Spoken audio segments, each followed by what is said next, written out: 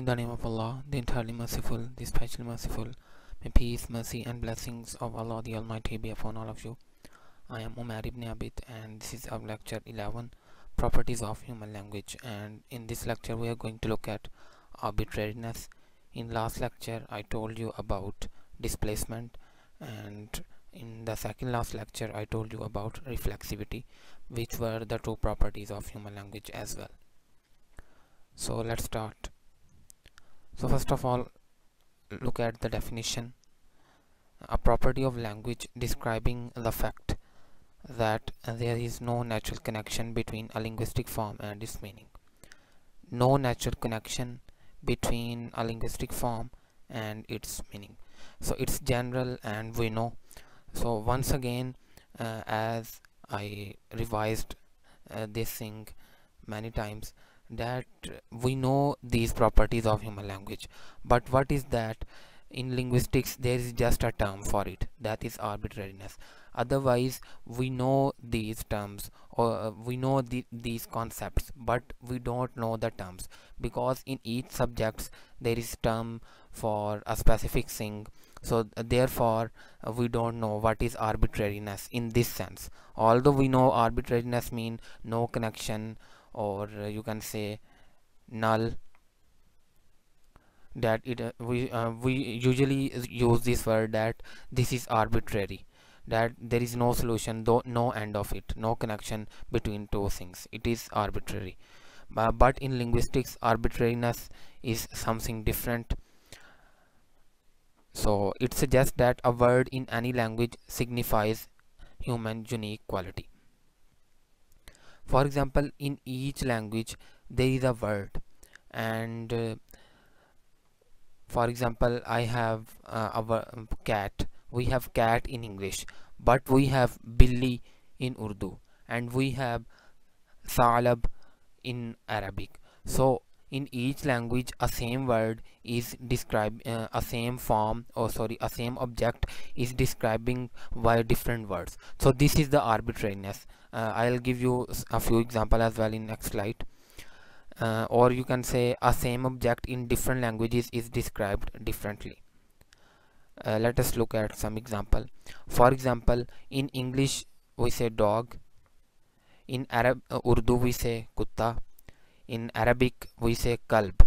So this is what we say arbitrariness, that in each language the same word, the same hairy object with 4 legs, which we call dog, is describing with different linguistic forms. Similarly, if we look at rabbit, in Urdu it is khargosh, in Arabic it is arnab, English cat, Urdu billi, and Arabic ot. Similarly, deer in English, in Urdu we call it hiran, and in Arabic we call it al-ghazal. So the same object is describing by different words in different languages. So this connection is called arbitrariness, that there is no natural connection. If there is a natural connection, then each word should be pronounced with same form in each language, but there is no natural connection. It is the unique quality of human being, as I have discussed here, that we make different words in different languages, we make different words. But there is a minute connection, or we try to make some connection between words and their between objects and their forms. For example, now you can see here this picture I have taken from the study of language, ball. So it has made a little bit round, for example these L, so that the ball looks like a real ball. Similarly, in fall you can see that these L are falling, so there is also someone has tried to make the connection. Small, so small mean a little, very short, so this is written small. Similarly, tall, the word has been written very tall, so try to make that connection. Similarly, wall, you can see these are like bricks, that a wall is made of bricks, so someone has tried to make that connection. But once again, you can say that this type of game only emphasizes the arbitrariness of the connection that normally exists between a word and its meaning. Just like a word and its meaning is arbitrary, a word and its meaning has arbitrary connection. For example, punch, punch, punch mean to hit someone with your hand closed. So we have made this meaning, that what is the meaning of punch. We have made that word that when someone with closed hand, with closed fist hits someone, it will be called punch. But on the other hand, the same action in Urdu, it will call mukka, like this. So we have made these connection, and we have given a name to every action. So just like a name and its meaning, a word or its meaning have arbitrary connection, similarly these words have also arbitrary connection. People have just created that fall should be like written like this, or small should be written like this, because small means short. So we have created these connections by ourselves. So these are also arbitrary connection. So it is possible to make word fit the concept, then indicate, as I have told you the example. You can read these as well by stopping this video. Now there is another term, onomatopoeia. Actually this is the very difficult pronunciation, onomatopoeia.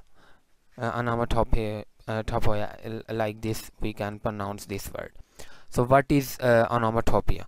So words containing sounds similar to the noises they describe. For example, bang. Bang, when there is a bomb blast, or there is something fell greatly by great force, the sound produced is bang. Similarly, cuckoo, a bird which produce the same sound. So we have given the same word by imitating that sound, as we have discussed this property in the natural sound source of language, the bang, cuckoo. So there are some words in language with sounds that seem to echo the sounds of objects or activities, and hence seem to have a less arbitrary connection. So because cuckoo is the same sound which is spoken by a word, by a bird, and we have imitate that sound cuckoo, and we have made that word as well. So now there is you can say a connection between a sound and a word.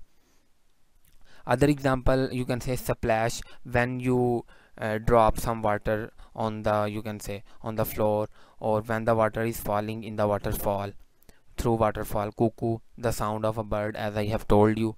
Similarly, slurp, for example, I have a glass of water and now I am going to slurp. So this is called slurp, a loud noising sound when you drink something. Once again, so this is slurp. On the other hand, squelch. What is squelch? For example, sometimes we have a place where there is a lot of mud and water. So this mud becomes very thick with water, and if you put something, some stick in that mud, and you put it out, so the sound will produce like squelch. Similarly, the pronunciation is like this of this word. This is also a similar sound like slurp. However, such sounds are very limited in languages. Onomatopoeic sounds are very much, you can say, very much limited in all languages. Most of the words have don't have these effects of onomatopoeia. Now if we look at animals, does arbitrariness available in animals or not? So we can see that in the majority of animals, or you can say in all animals, they don't have arbitrariness in their language, and there is a natural connection in animals communication, or you can say a fixed connection.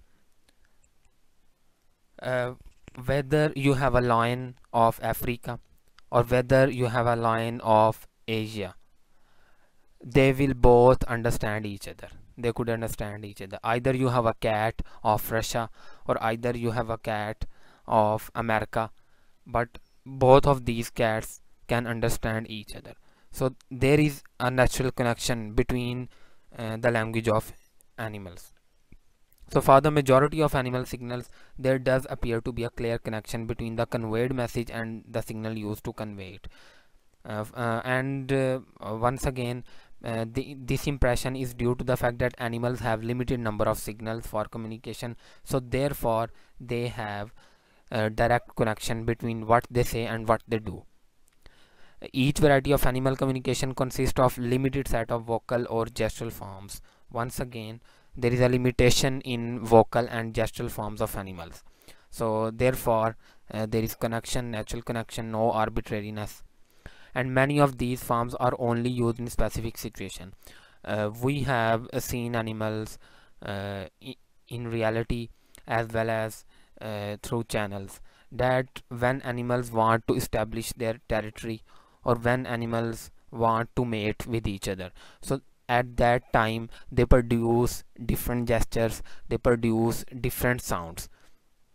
And once again, either it is the animal of Africa or either it is the it is an animal of you can say Asia.